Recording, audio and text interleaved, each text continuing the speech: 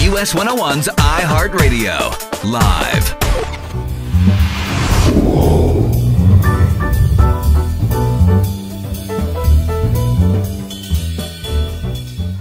Come here, young lady.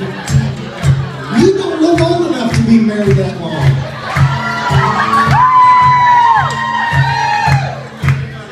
These are the Yemens, ladies and gentlemen. 43 years of marriage.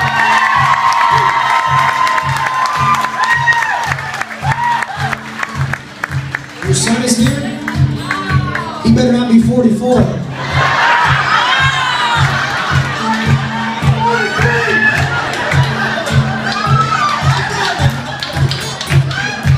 Well, the Yemens, I just have to say this is so cool because, especially and everybody else who's stayed married, you know, that's such an accomplishment these days to stay together that long and go through the hard times, and so that's really cool. It's really something to applaud. 43 years of marriage, that's greatness. That's just greatness. So, Mr. and Mrs. Evans, let me ask you a question. Let me ask you a question. Well, there's no doubt in my mind that this is a good-hearted woman. I can tell. I can tell. But the question to Mrs. Evans is, Mr. Evans a good-timing man? That's what I want to know.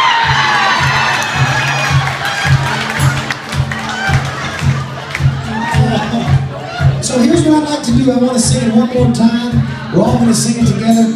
And I think that the two of you should go right down here in front and have a little dance. Just the two of you. Okay. Okay, if he doesn't, Mr. Evans doesn't dance, how about a big smooch on the lips in front of everybody? Oh, you got it. Mr. Howard. Here we go. Give it a big one.